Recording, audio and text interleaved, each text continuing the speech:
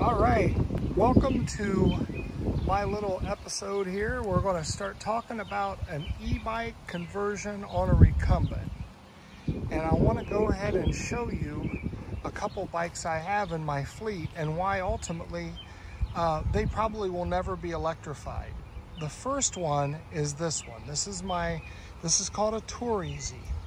And I can make a video at some point about the history of the bikes and why I have them and all that, but suffice to say, this bike here was designed from old bicycle parts that you cut up old bicycles and you weld them back together.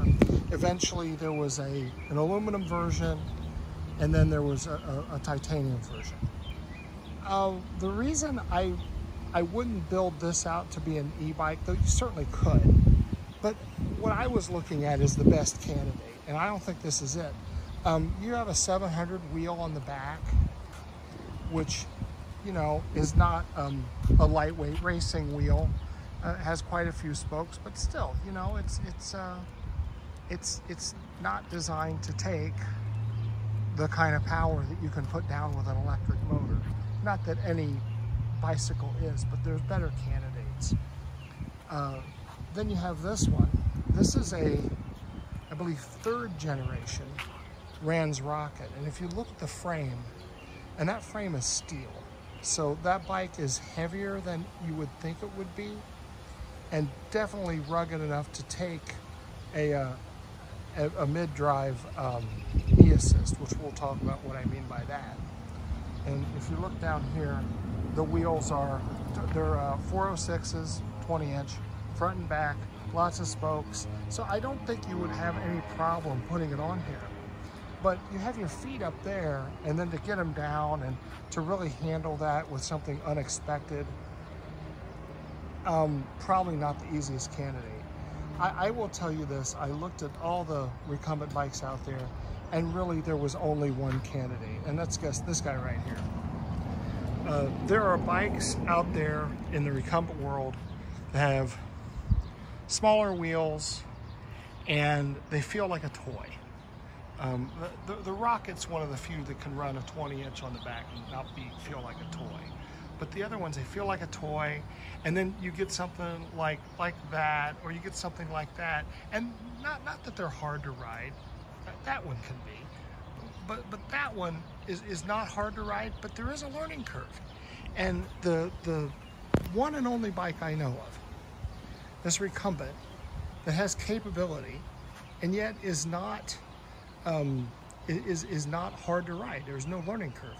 My wife got on this first time and rode it away, or not this one, but I think she's on her third Easy Sport. So this is what I would get. This is a Sun Easy Sport, or if you buy them new nowadays, they're called a Sunseeker Easy Sport. They're like 1,800 bucks now, new, but you can buy a used one for pennies, and I'm not going to profess a price. I wouldn't begin to do that, the area and the condition of the bike and everything. I will tell you this, I got this one for a song. I bought its twin and this together as a pair for under $200. And this one was like brand new. I don't think it was ridden maybe around the block once by the wife, and she went, yeah, that was enjoyable, and that was it. But if you notice, it's still recumbent. It doesn't lean you back quite as far, and your feet can be on the floor, on the ground in a hurry if you need to stop. So it's very nice. Now, let's talk about the e-assist kit. E-assist kits, they have hub drives where you can get a hub motor put on the back. But if you're doing it yourself, honestly, the easiest way to go, and I didn't know this, again, learning, mid-drive. It's really easy.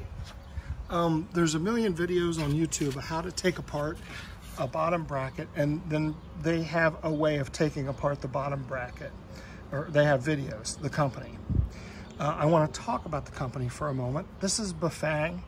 There's makes out there that are junk. There's makes out there that cater to the OEM. BAFANG is probably one of one that does both. They have some OEM presence. You go buy a bicycle, $6,000, $8,000, buy a trike for that much or more, and it'll have a BAFANG drivetrain on it. And yet at the same time, they sell a kit like this that is relatively affordable, backed by a good warranty, and everything's top quality. Everything. And the installation couldn't have been easier. The one measurement you have to take into account, I was worried about this bar here, and that really is of no concern. It has plenty of clearance, is the width of your bottom bracket. The narrowest bottom bracket is like a 68 73 millimeter. That's this one. And really, like I say, I'm not going to go through the process. Plenty of videos out there, but good grief, you just, you pull your crank arm off, and pull your crank arms off, get them off there, unscrew this, slide your other bottom bracket off, all the crank and everything. You got to remove your derailleur, and then you put your single chain ring on. They've got different sizes of chain rings. I run what came with it. It's fine. You also get to select what size battery you want. This one is a 17.5 ampere hour, capable of 840 watts. This is a 1,000 watt bike. This has an 840 watt battery because it's 48 volts. But believe me, that's plenty, and we'll get into that in a moment. As far as fastening it to the frame, I thought it was going to be hard. It comes, if you look at that metal piece down there is being held on by those radiator clamps, okay? And then, there you go, you can see it. And then it basically just screws onto that. That battery typically, with its little plate underneath there, is designed to be put on a bottle cage on a mountain bike. This one, I just spun it around. It is, I've been told more than once it's installed backwards. I'm like, well, the cable's right here and the motor's right here, so that's what you gotta do.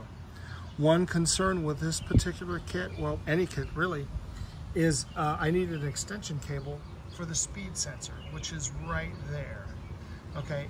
It just helps to have a speed sensor on it. I'm also gonna put a gear sensor in it. The gear change sensor, it senses when the cable moves, when you're shifting, and it will reduce power, so you're not dumping all your power to the chain when you shift. Anyway, the cable, I had to go all the way to China for that one, and I can certainly provide the name of the company, but that can change. They might be available in the States next week, but at any rate, I ordered 2 cables and I only needed 1. There's the connector. So, you install the kit. There's your battery plug. If you've ever come in contact with a mobility scooter, this charging plug is going to look pretty common. It's just the old time, it's just old plug off of a mobility scooter, and then there's a on-off switch to tell you the battery power, and then there's a on-off switch for the battery here. I'm gonna turn that on. It's typical, you can't really tell what's on and what's off, so I put a dot where on-off is. Another option that you have, when you run these, you can get sensors for your OEM brake handles, or you can just install the ones that come with the kit. And what these are for is when it senses you hit the brakes, it shuts the motor off. Probably a pretty good idea. So you put 2 of those on, and then you have this, which is actually a throttle. They call them e-assist. We'll get to that in a minute. But at any rate, turn this on, select the level of assist that you want.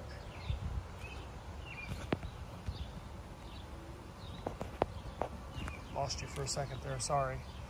You can select the level of assist that you want. The display units are different. You can order any number of display units for this kit. And there's a lot of compatibility. Like, you could take this display unit, put it on any kit. It doesn't have to be a BAFANG. It's whatever you want to do. I want to talk about the one mistake that I did make. A happy accident, if you will. And that is that system, that unit right there. To give you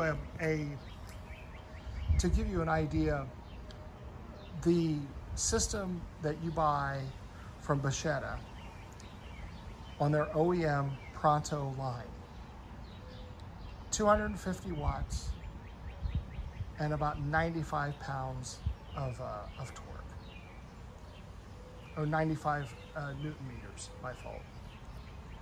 This has 1,000 watts and 160 pounds, or Newton meters of torque. Sorry, I'm stuck in car mode. So when you're talking about literally 4 times as much power as an OEM unit, you can get lost pretty quick. If you put this thing on top level and start to pedal, the bike just takes off. And that's where the throttle comes in. You can just dial it on an assist level. And if you don't feel like pedaling, you can just do this. How legal is that? I'm not prepared to have that discussion at all. Modifications to the bike, specifically for e-assist. Number one, you want e-bike rated tires. The marathons that came on, that you can put on here, which are 1.5 inch, are e-bike rated. But I wanted something that rode nice, and I put a set of Big Apples on it. 2-inch Big Apples and 2-inch Planet Bike fenders. That's one mod, is the tires. The second mod is I had to cut the fender to clear the chain. And if that chain looks a little different, my apologies, the fly just tried to get in my eye. This is I didn't keep the box, but this is a KMC E-rated chain. And on this bike, since it's a 9-speed, it's an E9. So it's a KMC,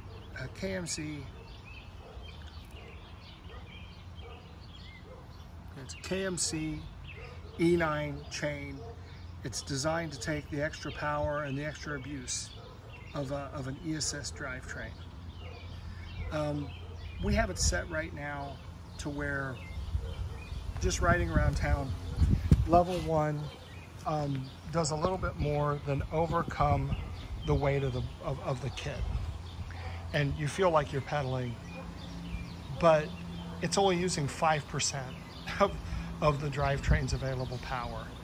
And I have the biggest hill in our area is, ironically, lots of flat trail around here, but the biggest hill in our area is just down the road here.